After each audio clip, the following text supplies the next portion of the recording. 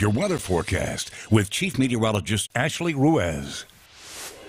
Hey there, friends. Good evening to you. We have another stormy day on Thursday, but we have better weather ahead. It's not going to be as rainy Friday and Saturday, and we may actually have another cold front move in next week. It's still a little too early, but it's looking more and more promising. Maybe not as strong as last week's cold front, but at least it will be something. 75 degrees right now. We have cloudy skies, the sun trying to peek through the clouds.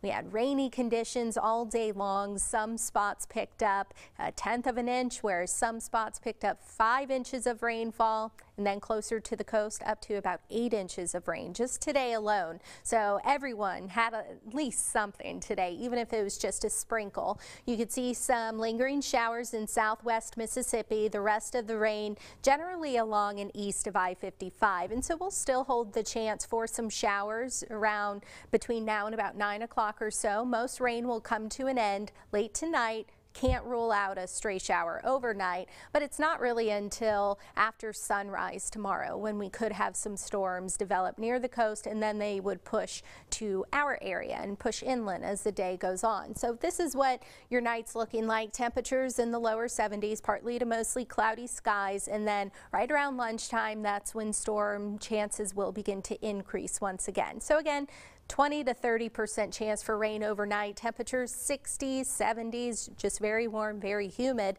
And then tomorrow temperatures will warm up into the lower 80s, about a 70% chance for rain. Maybe a little lower for some areas, but still going to be pretty elevated. So the weather setup, we have that upper level disturbance, all this Gulf air in place, and so that will lead to a higher rain coverage than just your typical pop-up showers and storms. But then Friday, ridging is going to take place over the Gulf of Mexico. It's going to be weak, but that will make sure, or that will keep rain, widespread rain, from developing at least a little bit, although we will still have an onshore wind, which means again we still have that moisture in place for some showers. Now that ridge will start to break down a little bit on Saturday, but really by Sunday as another upper level disturbance starts to influence our weather patterns. So that's why rain coverage will start to come back up. Not going to be a washout, but rain chances will be on the higher side Sunday and into Monday. So Friday and Saturday about 30%, and then Tuesday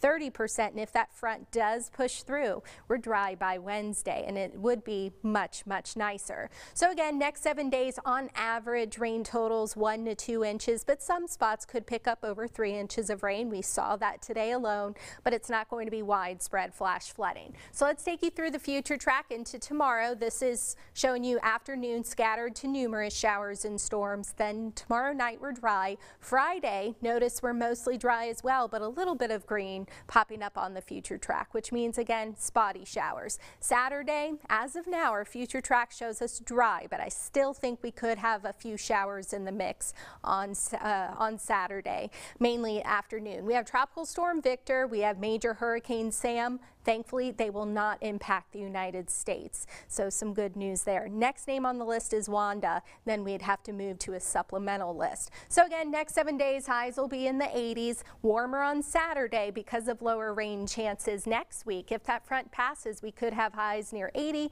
with mornings in the lower 60s. Now it is time for our forecast, and this sweet baby is Spot. Thank you to Rita for sharing this photo. Great catnapping weather tomorrow, especially during the afternoon, evening. So Spot, I hope you get plenty of cat naps in tomorrow. Going to be great for that. If you want to see your pet on forecasts like Spot, just shoot me an email, aruiz@brproud.com. Carly?